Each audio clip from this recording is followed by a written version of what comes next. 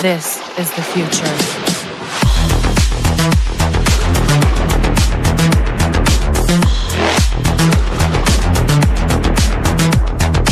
Evolution.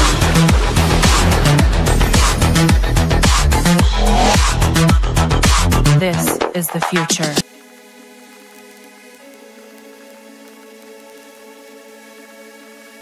Well, hi guys, and welcome back to my channel, and this is Minecraft episode 17. And as you guys know, we are starting to build a new castle, a much bigger castle than the previous one. So we are done with our front room, and in today's video we are going to build a chapel or a church or any one of them.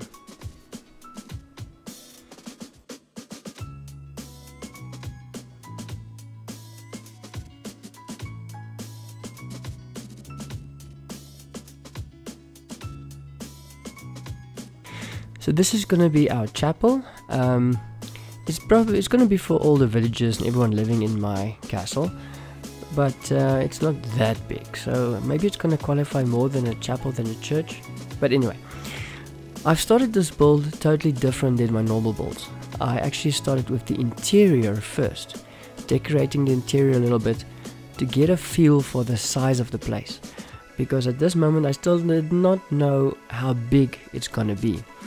And as you guys know, I don't do much planning to begin with. I get an idea in my head and I just start going with it, and as it develops, my ideas change. So you guys can see I had to increase the floor size a little bit, and that was just to get the whole seating in first. To build this entire church from beginning to end took me about 3.5 hours. I really like this wood design, and that's why I used it for the chairs, because it's got this very intricate design. Next up, I wanted to build the podium. Obviously how will we put this, the man of the cloth, or the person in charge of the church, has to have a place to preach from. So I don't want to say this is a priest, and I don't want to say this is a pastor, because here we've got pastors, overseas you've got priests, and so on. So let's just say the church guy, or the guy in charge, is going to be preaching from this podium.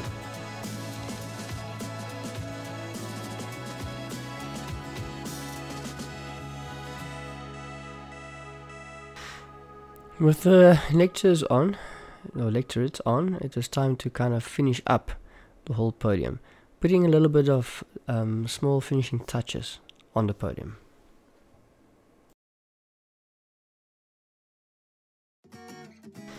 I decided to put a little bit of a baptism fountain there, just for the baptism thingy, because I actually didn't think of putting a big bathtub or something there, so I thought this will be fine for now.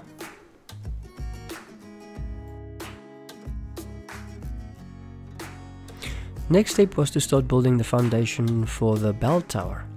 As you guys can see, I've started doing all the foundation first before I even started building the walls and the roof. I first wanted to get a layout, more or less, of what the place is going to look like. So that's going to be the bell tower, and then I also thought I need to make a bedroom for the church guy to live in. He's going to live in the church, like most of the pastors I think live in the church where they serve or close by. Let's call it a perk. The guy gets to stay in the church, or he gets to stay at work. So I decided to build a room, which is quite large, because he's going to have his own ensuite bathroom inside his room.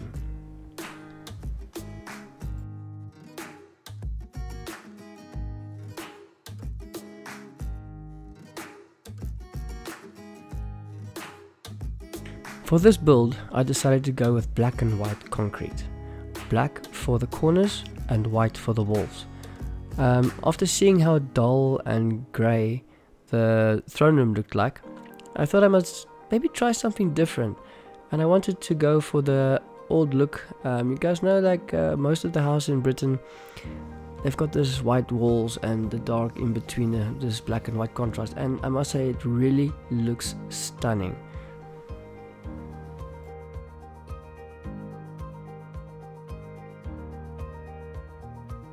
Since this is a church, I don't want to go with an old boring ceiling, so I took this design block to make a nice looking ceiling.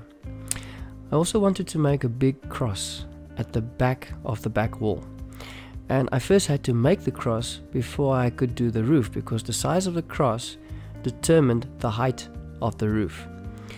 I would have liked to make the cross a little bit skinnier or smaller, but unfortunately that was not possible.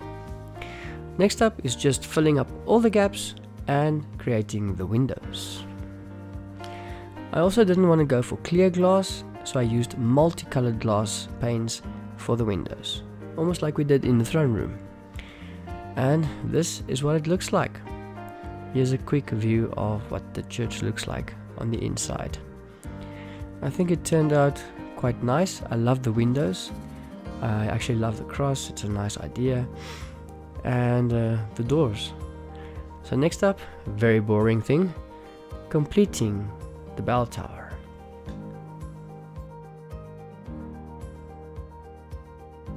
We even have a bell for our bell tower, because what is a bell tower without a bell, and what is a church without a bell tower? Next up was building a way to get to the bell tower, like a normal person, not someone who can fly up there. So I had to build steps and platforms to be able to climb up to the top.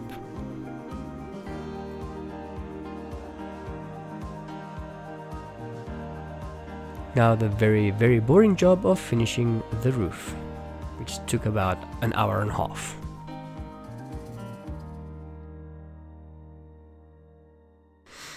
I think this looks very, very good, but look at this throne room. Let's do something about it, shall we? Ah, much better. Much, much better. I think this whole project turned out extremely nice. I just have to finish the bedroom now for the priest or the preacher. And like I told you guys, I've added a lot of stuff already in the last few days. But so far, this is what I'm going to show you. The throne room and the church / chapel. And there is still a lot to come. There's still plenty gonna happen. So let's quickly take a look after I've completed everything. We've got this nice brown carpet. We've got enough seating for quite a couple of people. Multicolored glass panes. A very shiny roof with a nice design. I think it's quartz, if I'm not mistaken. The cross at the back really is a focus point. We've got a nice leg to it. We've got the little baptism fountain thingy, some holy water in it. I put some flowers in there just to make it nice. Looks quite legit there. Looks quite authentic. I must say I like it. Nice small chapel. I would have wanted to put a gallery on top, but it would have cost me more planning, and I just thought against it. Going to the bell tower, you go up these steps all the way to the bell, but we're not going to do that now. Then to the bedroom. At this point I have completed the bedroom. I actually forgot to record that part. I put these nice plants here, some ferns, and I put a glass window there. And welcome to the bedroom. We've got a nice double bed and some flowers, some candles. We got a lot of books in here because remember, the guy should be learned. So it is quite sufficient. Nice big closet with lots of packing space for all his clothes and whatever he might have. A little study corner if he wants to stand and read something. A lot of books, like I said. And some packing space for his clothing. Going into the bathroom, we have a shower, which is much more effective than a bathtub, with a towel, a slash window, a mirror kind of thing, and a small wash basin and a functional toilet. I would have liked to really lift that toilet idea, but it's difficult to build a toilet in Minecraft if you don't really know how, and I still haven't figured out how to turn some of the blocks. So that for now is my best way of doing it. Let's add some paintings. I'll say much better. Some decorating, some paintings and so on. So yeah guys, this is my chapel. If you guys like this video, please give me a thumbs up. Remember to subscribe to this channel if you want to get notified of the next upload, which should be within the next few days, where I'm going to show you my treasury as well as the wine cellar. Still to come will be the living quarters for myself and my family, and the ballroom. So guys, until next time, whatever you do, remember to keep it safe, and I'll see you next time. Cheers.